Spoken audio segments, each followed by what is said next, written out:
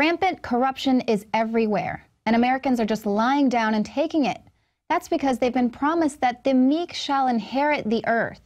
But that is not a good thing. You should take that as a warning. In fact, the evil elite are counting on the fact that the meek are going to inherit the earth. That's why they're destroying our crops with GMOs. They're killing all the dolphins and the sea creatures and everything else that's beautiful and natural in this world. And they are pillaging all of our natural resources because they know that they're just going to fly off into their swanky space house and then leave you here with this once beautiful place. Congratulations, sheep. Thanks for being so meek. You have inherited the earth.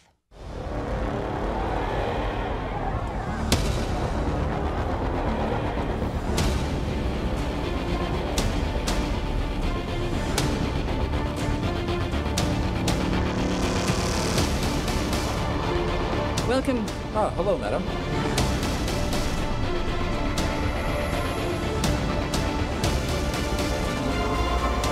Cancer cells removed. Elysium is political propaganda. Variety said it's one of the more openly socialist political agendas of any Hollywood movie in memory, beating the drum loudly not just for universal health care, but for open borders, unconditional amnesty, and the abolition of class distinctions as well. Set in the year 2154, Elysium imagines a world where two distinct classes remain.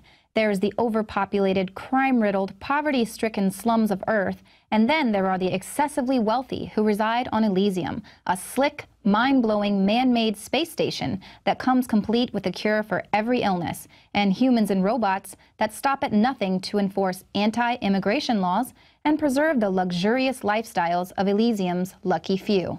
So that's the future that the elites idolize. Now you can watch The Alex Jones Show live as it happens at Infowars.com/show.